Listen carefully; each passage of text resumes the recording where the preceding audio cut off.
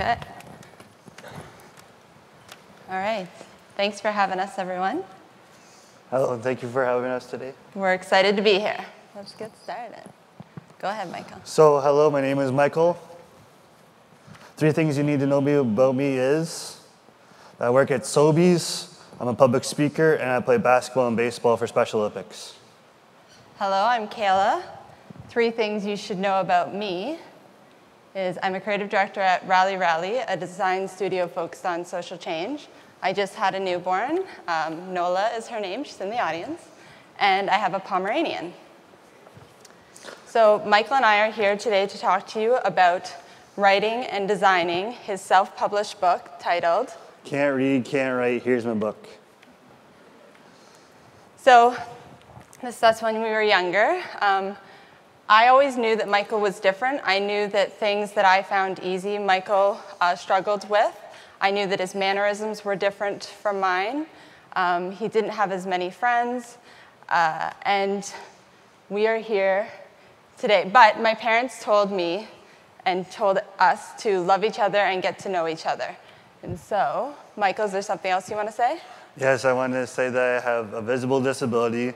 I have autism, intellectual disability. So what that means is my brain's wired differently, but that's okay. I know I still belong in this world. I memorized my name is Michael. Now I know that my name is, I can see my name is Michael in there, but I don't know what the rest of the word is. Now I know it's Michelangelo, not the famous painter, it's a Ninja Turtle. And also too is the pizza. But also too is that now I know it's Michelangelo because it's together. Because when I was first starting to read cue cards, they usually would have pictures by itself, and then they would have the words. But I only know it when it came together because I could see the words. I mean, I could see the picture. So a lot of Michael's reading is done through memorization, similar to today's presentation. So we're here, like I said, and we're going to jump into talking about how Michael wrote his book and how I helped to support him through the design. So one Christmas, my sister came down. She's an older sister, obviously, and she has. So basically, I use my iPad, and she asked me to use She wanted to use my iPad to watch Netflix. I said, sure, go right ahead. But being an older sister, she sleuth through my iPad. And she stumbled upon my notes and shared everything about herself first. And then she went up and she said, Michael, what do you want to do with this? And I said, well, I'd like to try to write a book. That's how it all began. So good thing I was snooping. So it's an autobiography about my life. So I started when I was 21. I finished when I'm 27 because I'm 28 now. So I use my iPad speech-to-text technology. And as you guys know, technology is not perfect. So for example, when I have a speech impediment so some words come out exactly, but sometimes they come out Zach-ly, like a person's name. So I didn't say that. So we worked with Megan, an editor, and she really helped to craft Michael's story. There was a lot of back and forth between them. The goal was to keep it as authentic as possible to what Michael had written. And just to talk a bit about the process, so when Megan would send her feedback, Michael, because he can't read, it's difficult to skim through. So typically we would skim and we would fill in where she made suggestions. So Michael and I would do this together where I would read her suggestions and edits, and Michael would speak out loud and pace as he does, and then I would write that on the computer. So along with Michael sharing his story, he brings up many topics that he cares deeply about. I talk about growing up with a disability, authentic inclusion, and working and Special Olympics, and so much more. So we knew this book needed to be highly visual. I wanted this to be a great tool for Michael to have these conversations.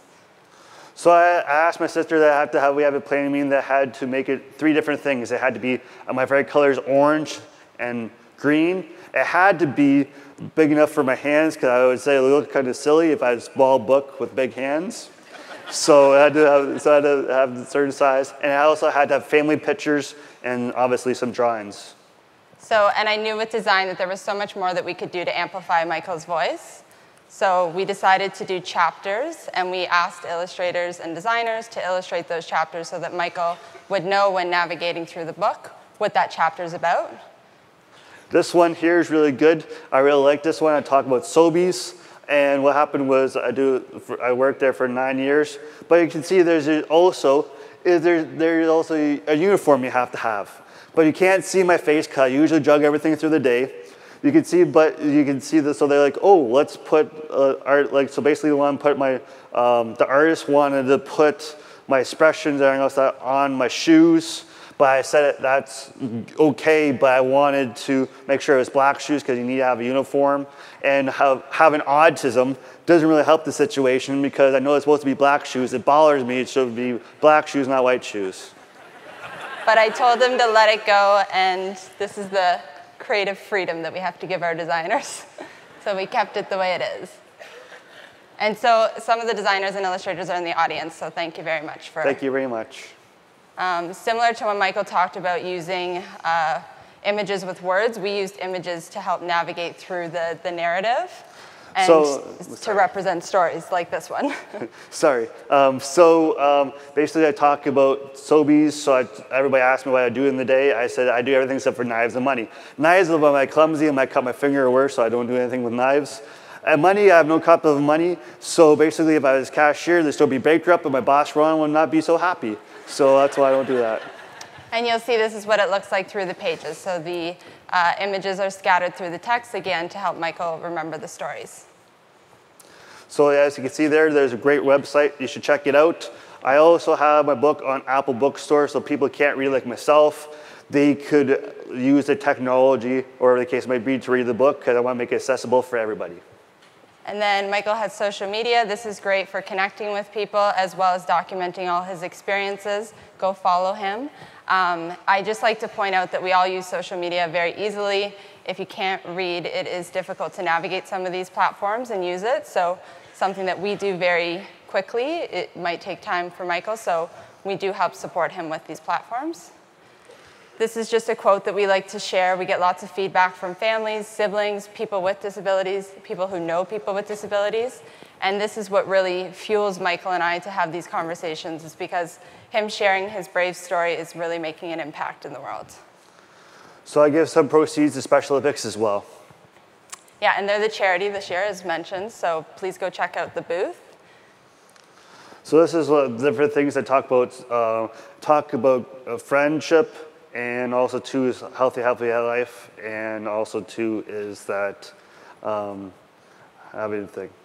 So yeah, and being a leader. So Special Olympic has been a part of our family for a long time, and just something to bring up is whenever I go to Michael's tournaments, the athletes, the heart that they have, the support, the fact that they can be comfortable playing with who they are has been a very great thing. So I encourage people to get to know the organization and as well get to know people with disabilities. It's very rewarding. I sold over 7,000 copies of my book.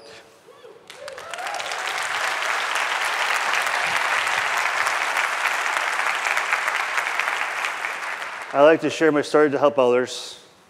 And I do different these are some pictures I do presentations for. So he presents at high schools, universities, elementary schools. He presents at organizations, at events, and conferences. Michael has many different messages that he's sending: to never give up, to always believe in yourself, to focus on your strengths, to show that anything is possible. And Michael is the most authentic person that I know, and through his book, even though it was a personal project, he's now part of a large, important conversation about diversity and inclusion. And what we've learned being part of this conversation is that diversity is a reality. We're all different, and we need to embrace and celebrate that. And inclusion is a choice. We need to do better, and we're responsible. We have a responsibility to make sure that we're including people who are different. And we like to always finish by saying, our world is diverse, and what makes us individuals is ultimately what can and should connect us. Be yourself and be kind to one another.